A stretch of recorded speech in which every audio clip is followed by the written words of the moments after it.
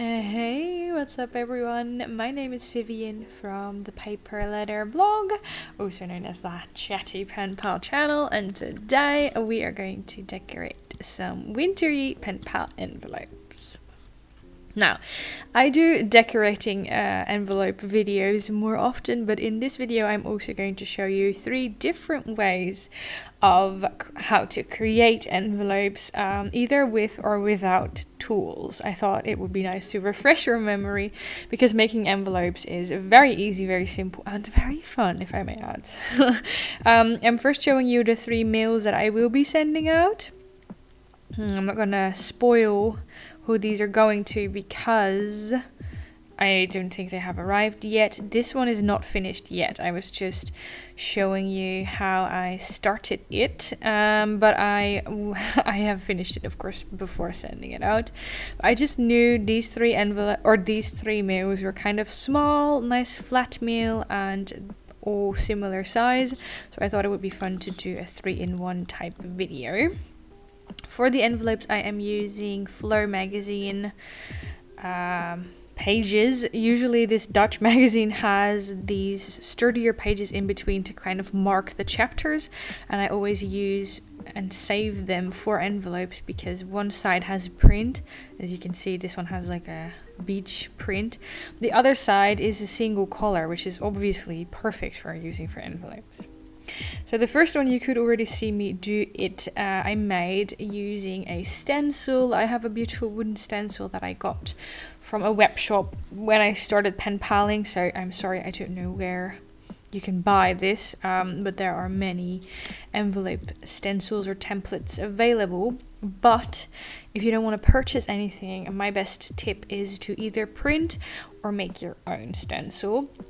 If you look on Pinterest or on Google, or if you want to pay for it on Etsy, there are tons of printables you can print and cut out. I suggest printing onto sturdier cardstock so that you can kind of make your own template, similar to my wooden one. Another thing, if you do not own a printer, is very simple. Grab a received envelope or a junk mail envelope, or just an envelope you have, carefully cut it open and trace that onto the paper you want to use, because of course that can very well be used as a stencil or a template as well. So that is my first tip on how to make envelopes.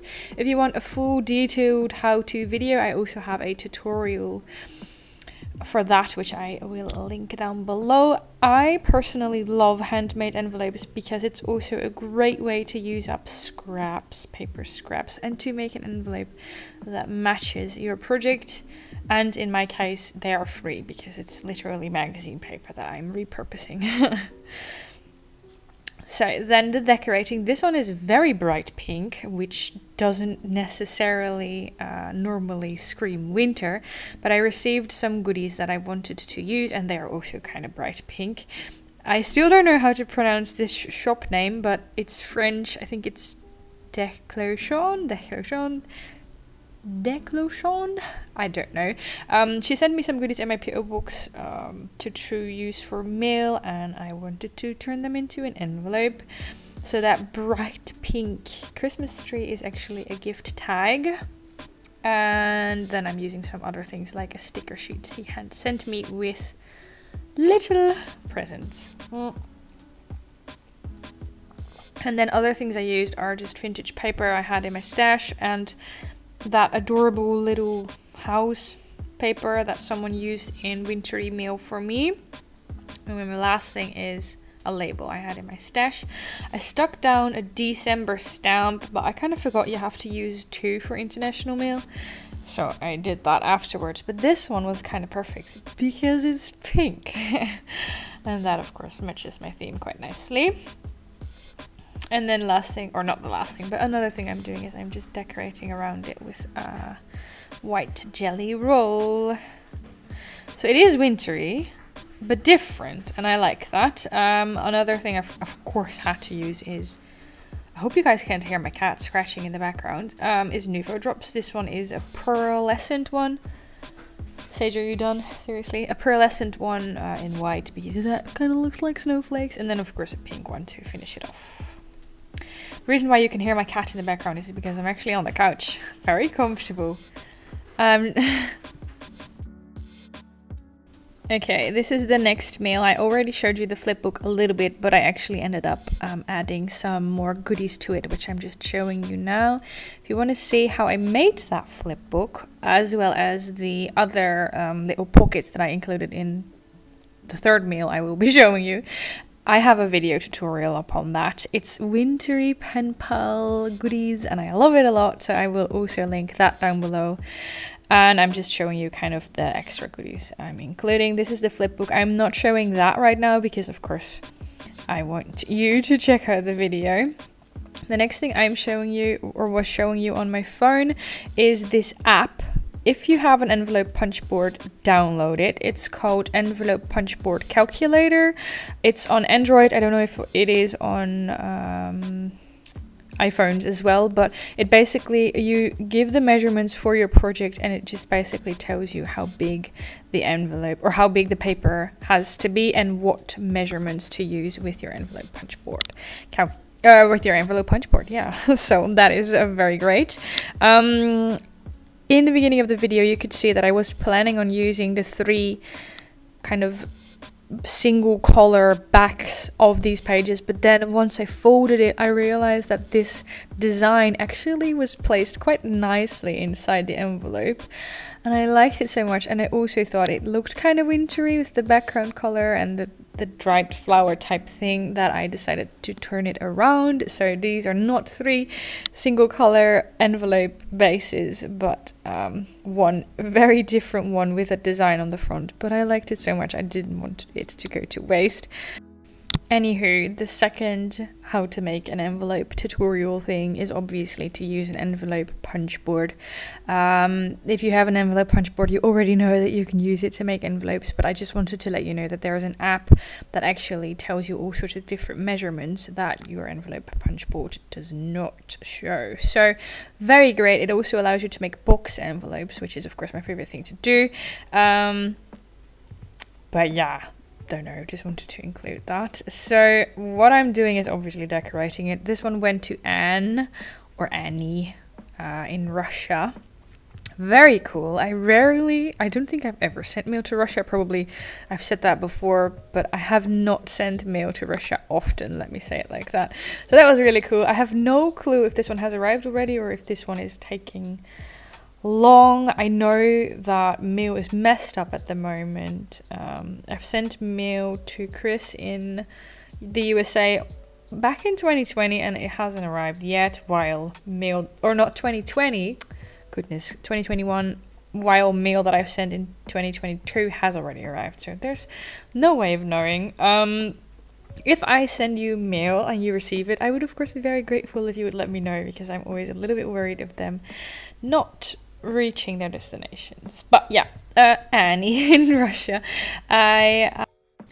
I wasn't necessarily planning on going vintage style with this envelope, but it just kind of happened. It's going to be a mash up between vintage papers and new style girl sticker. So that thing on the left, the box, is just full of little paper scraps because they are perfect for decorating an envelope the way I'm doing here. I loved the background so much I wanted to add to it, not cover it up, so I just grabbed the tiniest scraps to create some little touches. And then I have all of these girl stickers that were kindly sent to me in mail, obviously, and I knew I had to use the green one because it complements the color so beautifully, and I just really liked this one. I really like the colors and everything, and I also like the fact that she's sitting down. That just kind of looked nice. I don't know, I'm not very good at talking today. So I just created a little background for the sticker because if I stick it down like that, it always looks a little bit random, as Kira Pace would say. It looks like it's floating, and I didn't like that, so I kind of created something for the sticker to sit on, literally. And then the sticker that I used top left that says please deliver to is from Pick Your Mix Australia. I purchased this one myself, but I also received a lot of stickers from her because I was her brand rep for a little while. So I do want to tell you that I'm a brand rep, but I'm also a fan because I purchased these myself. And normally I would write their address on the right. I don't know why. I think that you're supposed to write it on the right side. Is it that way, or is that just how we always do it in the Netherlands?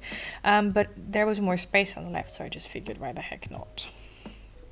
And then because I wanted to add more little touches, as I'm not like really good at minimalistic style, I grabbed these tiny snowflake stamps that were in a Your Creative Studio box a while ago, like last year I think. I haven't really used these, but because I don't know, they're tiny and I thought I would do something different than the Nuvo Drops, so I just used the stamps as little touches. And then the last thing, don't worry, I'm going to show the up close at the end of this video as well, but the last thing I added is a little typed hello. I made these for Patreon as printables, so I had to use one because I think it looked nice there. This is a mail I've sent to Beck in Australia.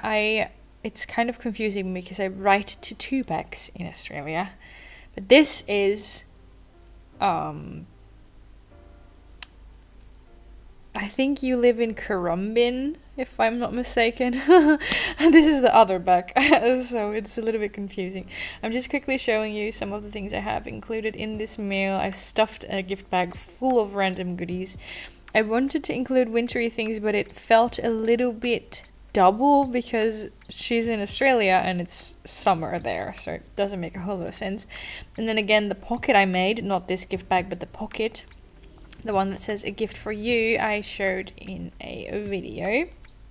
The reason why I loved this set with this paper is because the color of the envelope, or of the paper that I'm going to use for the envelope, comes back in the letter and in the goodies, and I like it a lot. So that's why I felt that this was the mail to go in that specific envelope.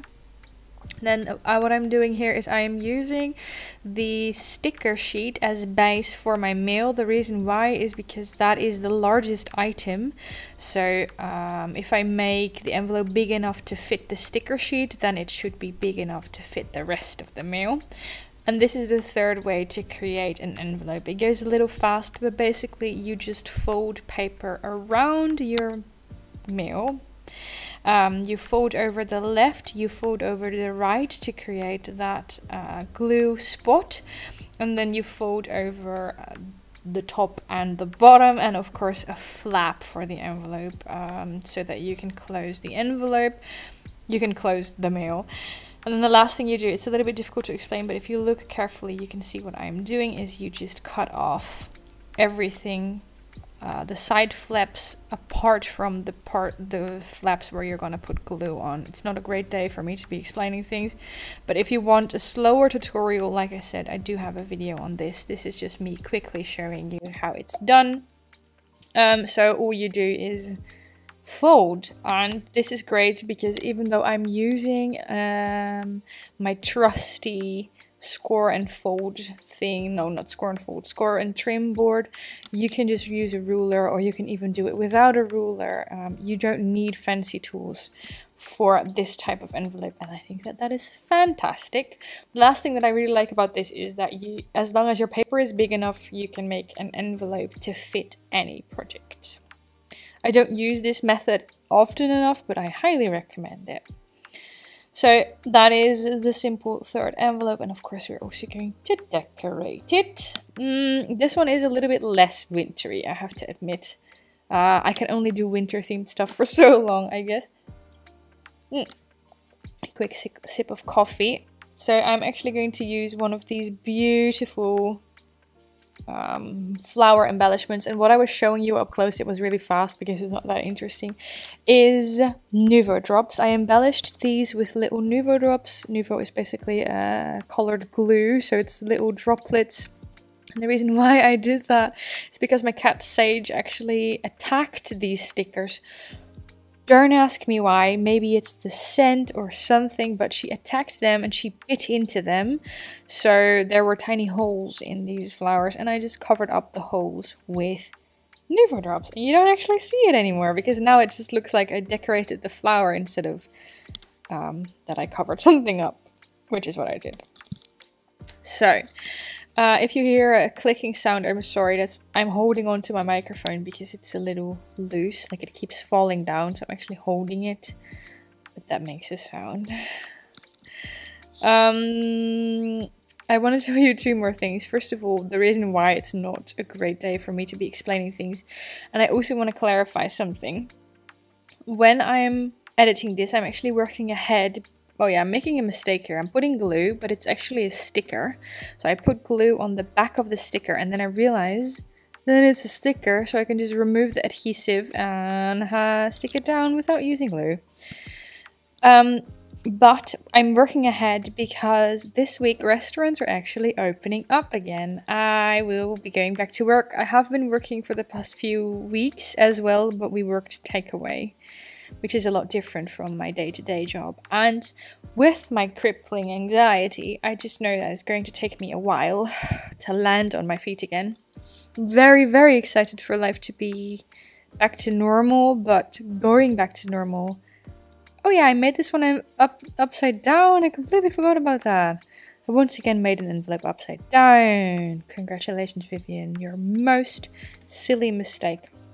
But I am very excited to go back to normal, but going back to normal, like that change, is just a cause for a lot of anxiety for me. And that is okay. I mean, I know that. Everyone knows that about me, but I'm not looking forward to that. So I'm pre-recording this so that I don't have to worry about YouTube videos and I can just focus on waiting for the dust to settle. But that also means that I might not reply to comments or anything right away. Okay, I'm sorry, I just listened back and I realized the clicking of the microphone is actually super annoying. So I've tried to fix it now. One day I will invest in a better microphone, but you know, trying not to do all the big investments in 1 week. The second thing I wanted to tell you is that I have, of course, already started working on spring themed mail. After New Year's, I was just so done with winter. I was so done with the gloomy days and the rain and everything. I just thought, you know what, I'm going to pretend it's spring already. And I started working with pastel colors, kind of like I'm doing in this envelope. Pastel colors and flowers and botanicals and light colors. And it just made me so happy. And then I thought, you know what, I'm going to start uploading these videos already because I think everyone is kind of ready for winter to be over. So I figured I would Google when spring actually starts, and I realized it's still 2 months away. Spring doesn't start until March. Oh my god. So I thought, okay, that's a little early. I had already put the winter themed envelopes I'm making here, this video, I already put it in a separate folder for next year to upload at the end of this year, I mean for next winter. And then I realized, okay, fine, we're actually still in the middle of winter, so let me upload this now. So I'm sorry, I'm gonna wait a little bit longer for the spring themed mail, but not until March. I think I'll start in February. So what I'm doing here is I'm just adding that last stamp. I'm a little sad because it's not pink and it kind of ruins the aesthetic of the envelope, but it still looks pretty, so you know. Just gonna ignore that. I wish we had beautiful stamps like they do in Finland or Sweden or something, but you know, you gotta make do with what you have.